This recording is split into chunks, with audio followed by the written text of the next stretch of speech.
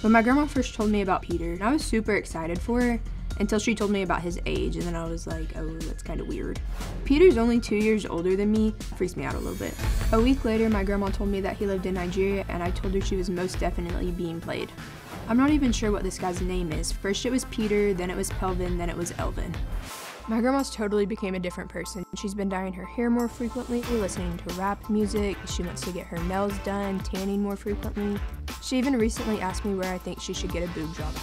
I was like, you're 60 years old, you don't need a boob job. A few months ago, she was talking to me about their sex life. And I was like, Grandma, that's completely impossible. He lives in Nigeria, there's no way y'all can have a sex life. And then she sent me an article on how internet relations are real relations. At first I thought it was really funny, but the more I thought about it, it made my stomach turn. I really hope that Dr. Phil can stop my grandma from going to Nigeria, because if she goes there, she's gonna die. Well, I've added Sandi's granddaughter, Maddie. She's joining us, and she's been listening to everything that's been going on. You agree that this is a bad idea for your grandmother to go to Nigeria, to a place that the State Department says flat out, don't go. Yeah, it's a terrible idea. Why do you think it's a terrible idea? I think if she goes to Nigeria, she could be kidnapped, she could be killed, held for ransom. Now, I don't know how much you know about me, but I've spent a lot of my career in the area of deception detection. As I listened to him, it was like there was a big flashing red light over his head that he's not telling the truth and does not have your best interest at heart.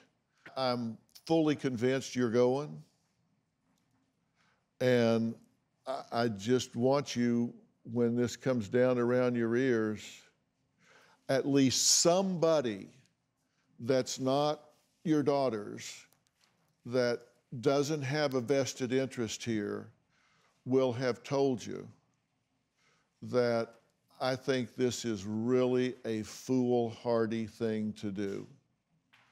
I think he is not.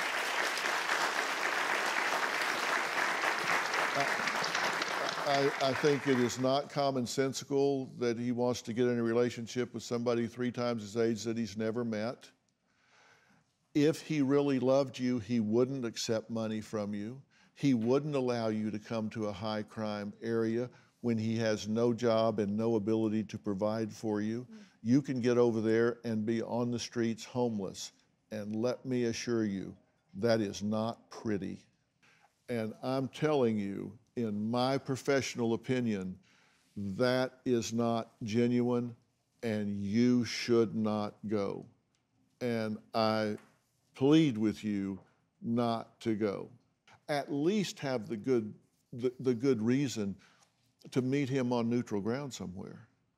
TJ, as a Nigerian, tell me, am I giving her good advice to not come there? Don't go to that neighborhood. Don't meet up with this kid. Yeah, I mean, I love my country, and it's a wonderful place to be. But in this case, Dr. Phil, you are giving her the right advice. Would you let your mom or sister go to that neighborhood alone? I wouldn't go to that neighborhood alone. You're right. What are you going to do? I'm not going to go.